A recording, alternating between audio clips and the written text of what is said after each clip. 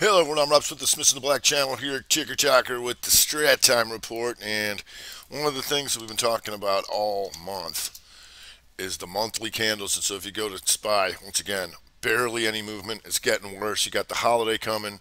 And if you go to the 60, you're going to see this. Let me blow this up for you. So we know we have that bad tick in there. I think everybody's got that, but we'll take a look at it. And you can see the prices once you get stuck in the middle of this range, and you can see the bigger broadening formation like this. Oops, let's take her out a little bit further for you.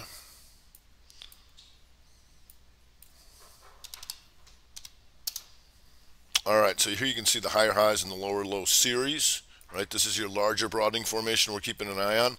But then once you get stuck in the middle, you can see price discovery starting all over again. Slight higher high, the lower low, the higher high. So how do we get out of all this, and then how do we get out of this or that with only a half session tomorrow, holiday market? So really starting to dry up in here, and you can even see in here how the broadening formations can be the continuation pattern. So here, gaps down, pukes, and then make sure nobody's short here, and see the broadening formation in here, and then boom, and then here's your 2 1 2 back up, and now just stuck in here. So we did get inside 60s here.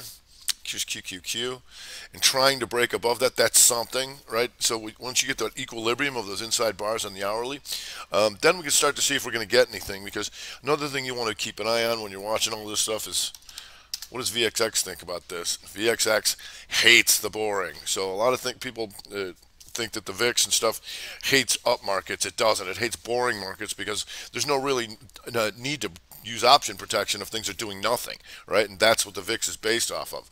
So when things really get quiet, you get on the VXX and VIX products and stuff like that. So if we go back here and blow this up. So another thing we want to see, once again, is we want to look for discernible breaks. When it gets this quiet, we want to see if there's any sector rotation going on. So where might we be seeing some sector rotation today would be in the financials. FAS. So let me shrink this back down for you.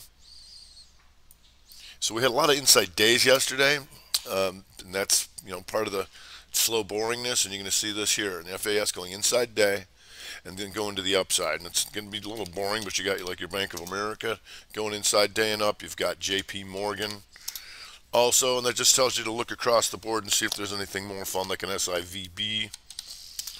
Here, not an inside day, but in the financials. And so the one thing about seeing everything go in the same direction, institutionals are coming in to buy them across the board. They're not just sitting there picking out individuals, and you got your Goldman Sachs trying to come up. Still inside day, so you see if this can break here, upper left here, and that would be above 257.70. Now, another thing I talked about yesterday, all right, they're starting to perk up here as these inside 60s are trying to break to the upside here. So that's a good thing when you get that equilibrium. Talked about yesterday about how quickly we can communicate when you know the strat and what I'm talking about. Last night's video is 2 minutes and 13 seconds. Right? So one of the things I pointed out was that we've seen a lot of strength in the cyber names. Hack. Right? Cyber, all these cyber names having a big month. And so what I pointed out was when you look at things like cyber, CYBR, right, today.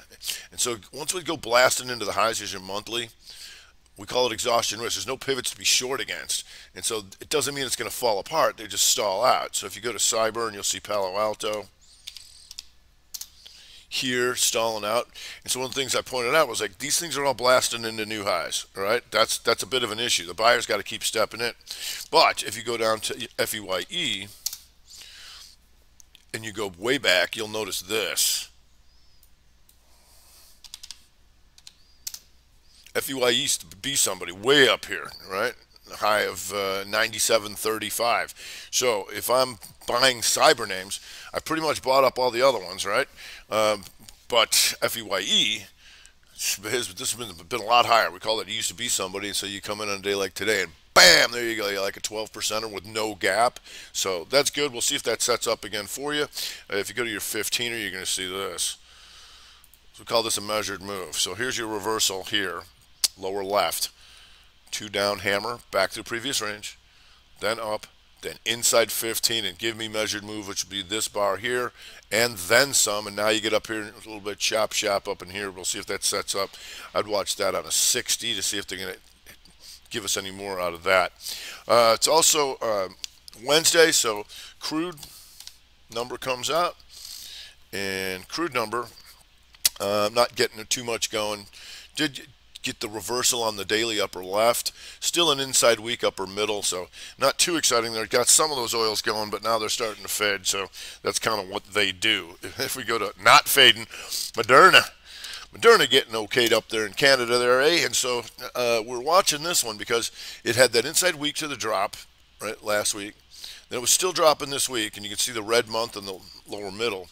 However, when you talk about that exhaustion risk, and then you have a gap, so this thing gaps down into here, exhaustion risk. So when we put it on the gap list to keep an eye on, the control group goes to the 60 and the daily. As far as I know, these sellers are gone, right? Unless this 60 goes red on me, right? Which it did not. So then as you go down to a 15, you're going to see this here.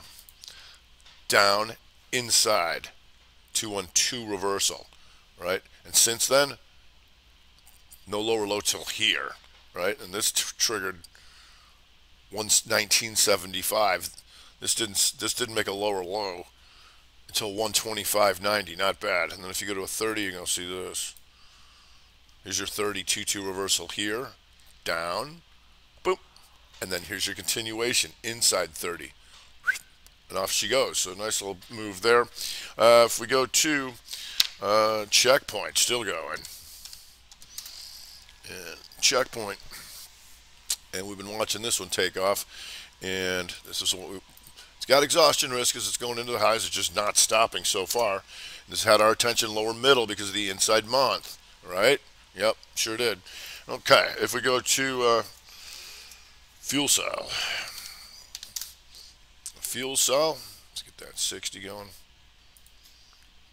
It didn't go inside 60, but you can see also it used to be somebody, right? That's good. And then if you go to the weekly, you're going to see this. These 3 weeks were completely in here, right? So you can use this as a compound inside bar to take that, and then this, because these 3 were inside, and then your exhaustion was going to be here. But it's still going, so let's see if we can get anything off the 15, or if we got to go down to something else. Here's what we like. Shooting star, hammer. Boop, right back up. That's a 2 up, 2 down. Then these 2 become an outside bar of all that. You see over 1243. We'll see if that sets up again for you. If we go to, in the semis, SMH.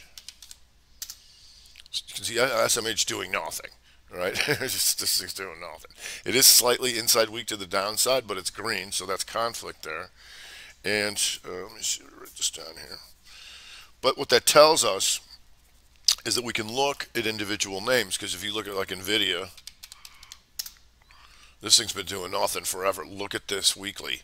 This thing's just stuck 3 months inside of this thing. So, no. So then if we go to Corvo, see a little bit different story here. Inside weak to the upside. This thing's outperforming here, right? So we got a little bit more room to go take out the highs up into here. We'll see if we can get out of there. If it's, right now it's a little bit of a grind. If you go to Cirrus Logic, Cirrus Logic on the 15 are a little fast. How about the 60? Inside 60 to the upside. And so the way we identified Cirrus Logic buyers, right, is what happened on the opening in the Qs. Opening in the Qs outside, it slammed, right? Here, right? Right here. It opens and gets hit, right? But Cirrus was doing this. Boom. That tells me I got a buyer in there, right? Let him do the heavy lifting for me. And on the week, potentially going inside weak to the upside up into here. If we go to Target, and Target having a nice move here. We'll see if this sets up for you again. If you go to the upper left, right, you're going to see the machine gun back through all these pivots of anybody who's short, right? Still red on the month and not really doing much, but on a day like today, that's just came firing straight out of there, straight green. We'll see if anything more comes of that. If we go to SSYS, and SSYS coming up, And all right, stalling out on the 15er, but once again, it used to be somebody. Took a bunch of this stuff out in the monthly, in the lower middle here. That's already gone. So you got some exhaustion risk. We'll see if this sets up 60-30 or something like that right now, potentially inside 60. If we go to Humana, and Humana having a nice little day here, and you can see coming back and trying to go green on the month, right? Also, as it forms into here, you're going to see the weekly.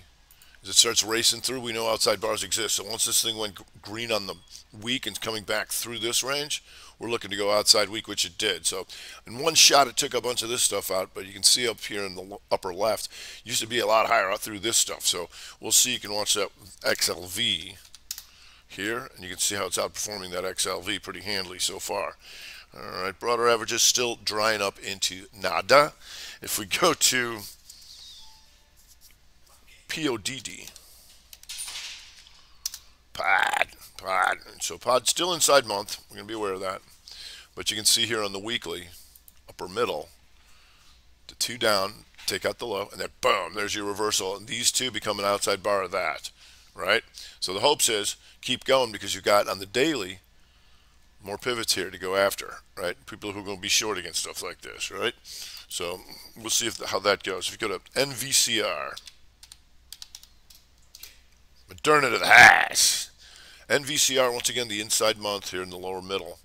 And then you had your sell-off last week, exhaustion risk, and then boom, right back at them this week. You see that? And that's why we want to watch. That's why Mondays are important, because it's 3 of the 4 major time frames start over again, right? So last week was profit-taking week. This week, with the inside month still good, is back at them. NVCR just got some exhaustion risks going into the highs there. If we go to, let's take a look at Repligen. This thing just popped up here. Let's see if this thing's doing anything. Not too much. If we go to EOSE, here, just a little gunner, and see this inside week to the upside, new issue. So we'll see if that sets up on the inside 60. Then alarm. Oh boy, sound the alarm. Get, boy, this thing just doesn't quit. Look at this daily. And that's where you want to learn how to stay in a trade, right? Is there any reversal against you? No. So if you, let's say that you got this here on the 60 here, lower left, the 2 down to stop them out, and you get in here, you don't have to sell this thing. This thing's still good. Inside 60 down in here, still good. And so you don't have to panic in here, right? Because you're looking at here and being like, there's nowhere near reversing on anything, right? So far, so good. If we go to PRLB, once again, another inside month to the upside, not quitting here either. You got some exhaustion risk, but so far, so good. If you go to the downside, not too much. If you look at Home Builders, ITB, you're going to see this red and taking out yesterday's low. Still inside week, not doing too much, but you got things going inside day and down over there like Lennar, not totally falling apart, but it is what it is, and DHI. Most of the selling seems to be a lot of profit taking in some big boys, but let's go to Dollar Tree here, first of all. Retail going the other way from the target. So it's not the end of the world for this thing. Still inside week, but because it's red month and red week, that gets my attention, because anytime this is red and the 60 goes red, now you got full time frame continuity to the downside. That's how I can identify the sellers. PODD goes to the highs. For the most part, like I was saying, it's a lot of high flyers, just profit taking on the downside. MongoDB, MDB, and there's your exhaustion risk, right? Coming back in, back through the previous range. If you go to like shop, still inside day, and an inside 60, it looks like. Still an inside day, but it's just like I said, most of the selling is some profit taking in a bunch of these big boys like ZM here. Now you got your inside 60s, and you can notice here, inside month, right, and the lower middle, right? And so we can expect back and forth action. And so when it takes out this week, last week's, these 2 weeks highs, then it starts to come back, and here's your internal try, broadening formation. So we're going to see if maybe we can take all this stuff out. That would be nice. If we go to CVAC, and CVAC, you can see last week we got the reversal here to the downside, just kind of sitting there for right now, but getting close to take that month back red, so we'll see if anything comes of that. ARCT also coming back down. We'll see it 3 hours inside of here, so not that much selling in this, but just want you to be able to identify things. And so in the daily, you can see this. Pokes its head up too, stop them out, and then boom, back to previous range. So be careful. It's a holiday market, so things can really start to dry up here. So make sure that you're using this stuff to identify natural buyers and sellers, because if you don't, you go rot. All right, that's going to do it for today. I'm Rob Smith. This is the Black Channel here. Take a talker with the Strat Time Report.